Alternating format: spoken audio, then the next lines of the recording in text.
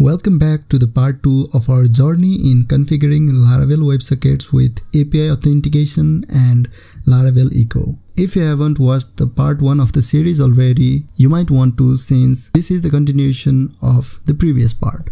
So in the previous video, we set up a Laravel project with Sanctum, and in this video, we'll set up Laravel Websockets.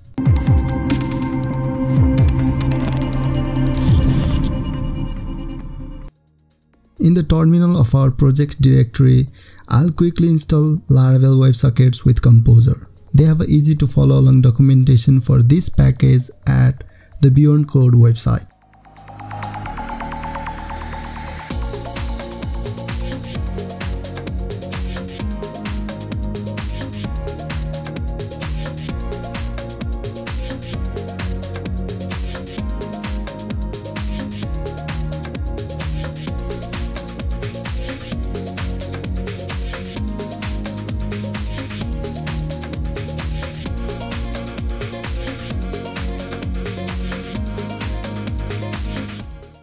I'll quickly publish the migration file shipped with the package with the command as shown in the screen and run the migration.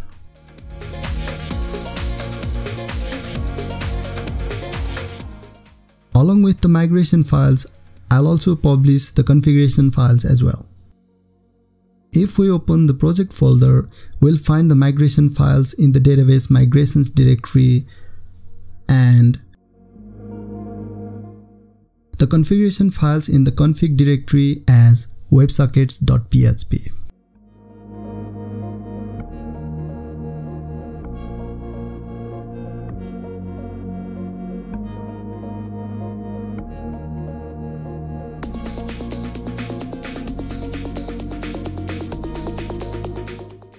Now, following the guide of the package, we'll need to install Pusher PHP server, so doing that with Composer.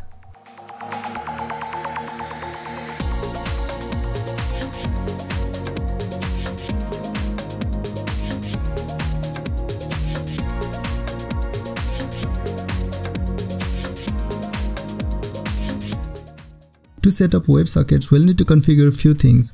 In the .env file, we'll need to define few configuration parameters which will be used in the WebSockets config file, like the pusher app ID, app name, app key, app secret, and such. So let's do that in the .env. In .env, first we'll need to change broadcast driver from file to pusher before any of the WebSockets related config. We'll set app ID to anything right now, let's say local, app key to secret, app secret to again secret, and cluster to empty one. Now, not all of the config like cluster are necessary, but we'll keep them anyway. That's all for the .env.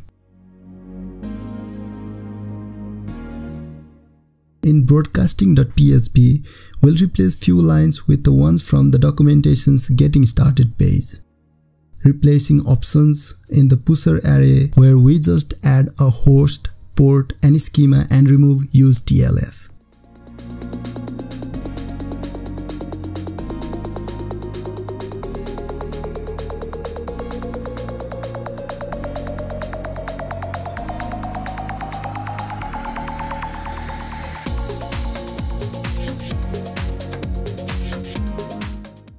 Now, in the app.php, we'll uncomment the line in providers array where it says broadcast service provider.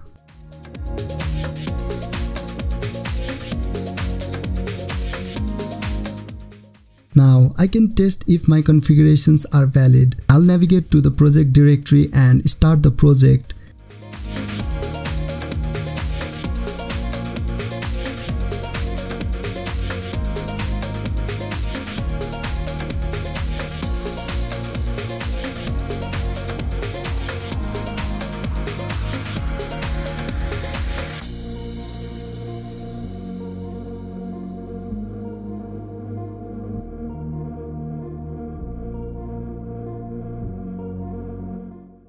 And in a Chrome tab, navigate to the web UI of the socket server at /Laravel-Websockets.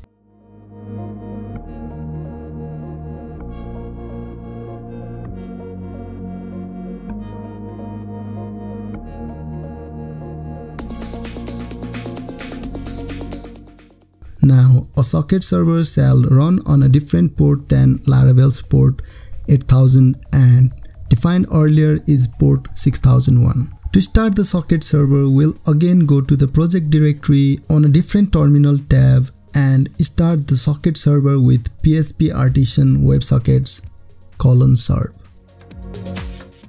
Now, if we click connect in the Laravel project page, we'll see a whole lot of things happening in the terminal as well as the page. For debug purpose, we can create an event from the UI, see all the clients subscribe to the channels and much more. But we'll not do the debugging things right now, but implement the events and such. I'll use Artisan to create an event named chat, and we'll see the events directory is created and a file named chat.php inside.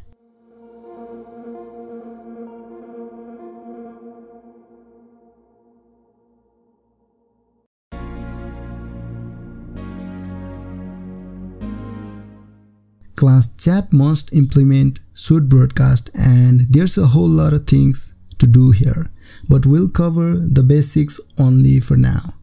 I'll create a public property payload, which by the name is our payload for the event.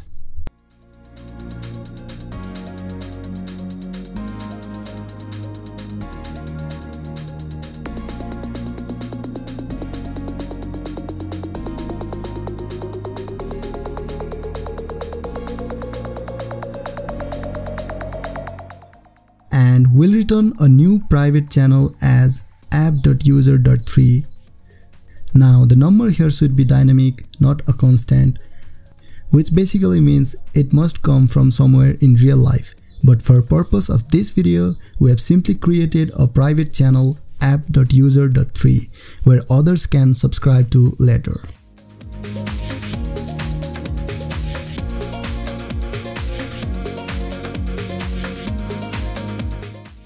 And this is really important as this event will ultimately link the channels.php like here. In channels.php, you can control the permission for the clients to subscribe by implementing some checks to return either true or false, and for now I'll always return true here.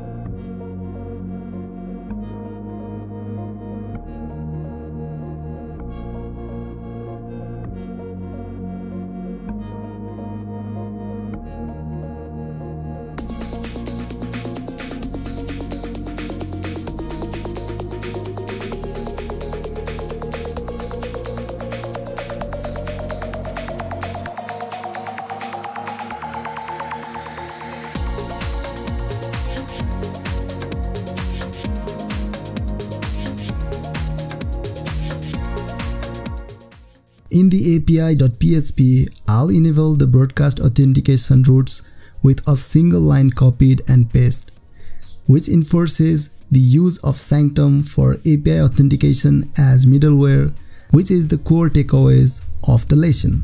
This video is not to teach how to control access to the private channels in your app, but to teach how to authorize a user with the Sanctum generated API token to even access the broadcasting routes from the front end.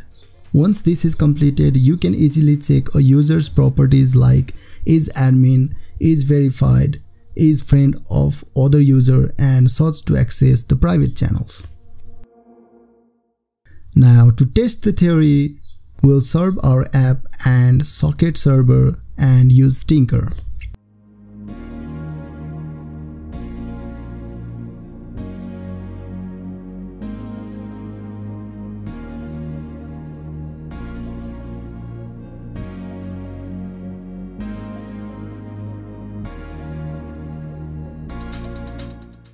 For us to see what's really happening, I'll lay my terminal above the web UI and fire our chat event from Tinker.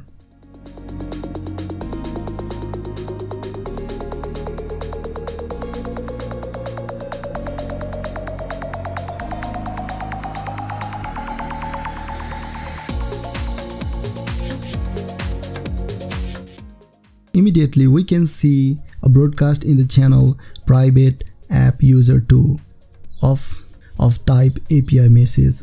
So we're doing great till now, no errors.